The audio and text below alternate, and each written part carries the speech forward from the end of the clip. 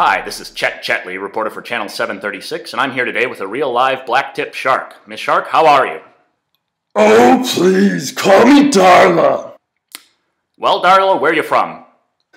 Oh, here and there.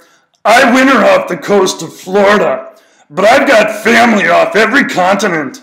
Oh yeah? What do you do for a good time? Fish, fish, fish. I can't get enough of them. Well, I confess, Darla, I'm talking to you here today because I heard a strange report that you can reproduce both sexually and asexually. Oh, that? No big deal. Well, tell me about it. If there are men around, I can get my eggs fertilized.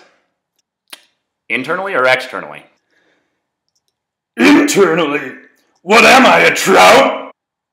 Anyways, that's if there's men around. If there aren't, I do Parthenogenesis and my eggs develop all by themselves. Which do you prefer, sexual reproduction or asexual parthenogenesis? They both have their ups and downs. I like the asexual parthenogenesis. I don't need to wait around for a man.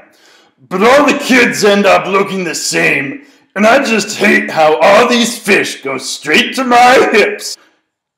Sexual fertilization might take longer, but at least the kids end up with different traits than I do. Sounds like a sweet gig you got going here. Steve, back to you.